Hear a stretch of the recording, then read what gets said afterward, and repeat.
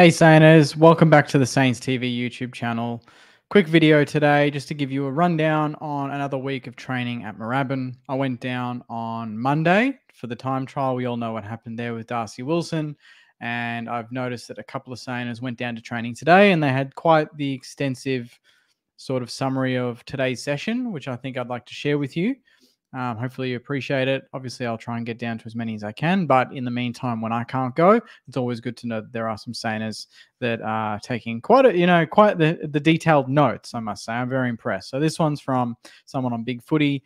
They said, enjoyed going down there today to eyeball some of the new guys and see how everyone is looking this time of year.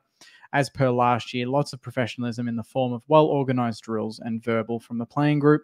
Noticed Windy and Jones calling out instructions. Lots of encouragement. I'm not sure if I've seen such a well-sized group in a while, especially with young guns Windy, Owens, surely full beast mode next season. Pooh, Wanganeen Malira, all putting on size. Hotton's a good size as well. Of the new recruits, I really wanted to get a look at Showmaker's kicking and saw him slot a practice shot from the boundary about 45 out like he was sipping water. Excellent stuff.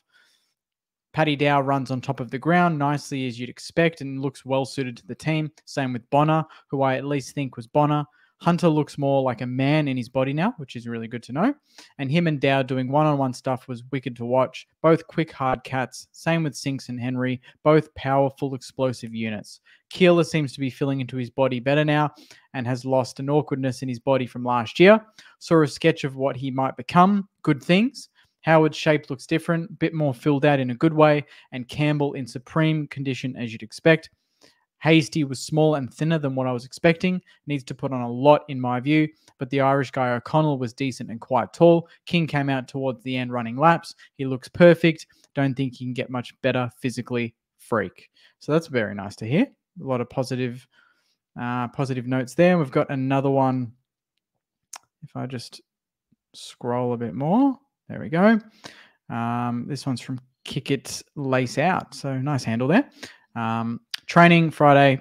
Rehab group was Crouch, Steele, King, Hotton, Owens, Van Ness, Wood, O'Connell. Drills focused on ball movement, both offensive. I don't know why I said that twice. Really impressed with Pooh and Windy. Very keen and diligent trainers and seemed like they were the first back and ready to go after each drink break. Zach Jones trained really well and his pace is a real feature. I know he has his knocks, but his pace is a real point of difference for us. He looks fit again after a year of interrupted injury. Liam Henry looks really sharp, great defensive efforts during the drills and intercepted many forward thrusts. He's been really impressive all week, looks to fit in really well with the playing group. Howard also moving really well and looks to be back in full fitness. Hunter Clark trained well and is so clean below his knees. His kicking skills are sublime, and even in today's windy conditions, his kicks hit the target more often than not. Naz looks like he's filled out a bit more. Not massive by any stretch, but looks more mature. He's deceptively tall. With him, Sinks and Bonner, we have some elite kickers off the half-back line. It will be interesting to see what this means for Jimmy, as I think he'll be competing for a spot with Stocker and Bonner. I overheard a support ask Jimmy Van Ness how his injury was going as well, and he mentioned that he's going really well and should be back in full training post-Christmas, which is awesome. Allison also trained really well this week. He's an amazing athlete who will be a hard matchup for his size. He's an elite runner, and there wouldn't be too many his size that could keep up with him. Probably only his kicking lets him down at times, and it looks loopy and forced. Those not training included Collard, Garcia, Butler, Hayes, Higgins, and Caminiti, although Caminiti came out at the very end and ran a couple of laps. He had a brace on his finger, so I assume he's had some sort of finger surgery, but really struggled with his running, perhaps a fitness issue, which I think they mentioned today was a slight hamstring. Owens once again ran laps, doesn't appear to be injured, and like others have stated, perhaps he's being managed. So those are the notes.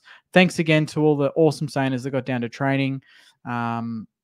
And yeah, I think it's just a good week of footy. They're back. They're training hard. A couple of dot points here from another person. They think that these are kind of the main attributes that we're looking to build from.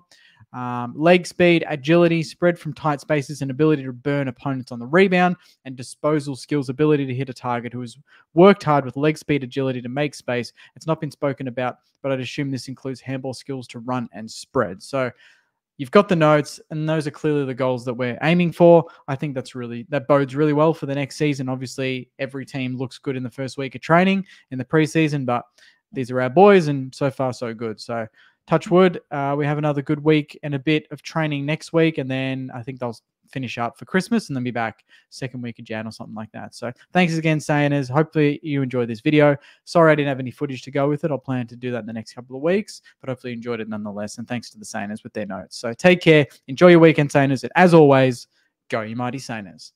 See you guys.